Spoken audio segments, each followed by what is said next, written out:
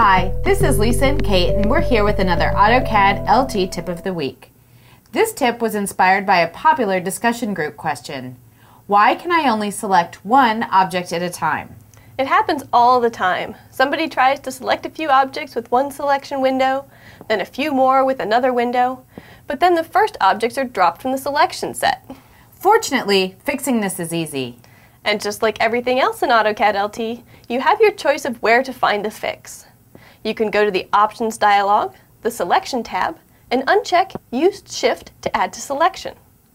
Or you can go to the Properties palette and click on the 1 in the upper right-hand corner. And finally, if you're a command line fan, you can type Pick Add and set it to 1. That will help a lot of people who wondered what happened to their selection. For more tips like this, be sure to check back with us every week at the AutoCAD Exchange.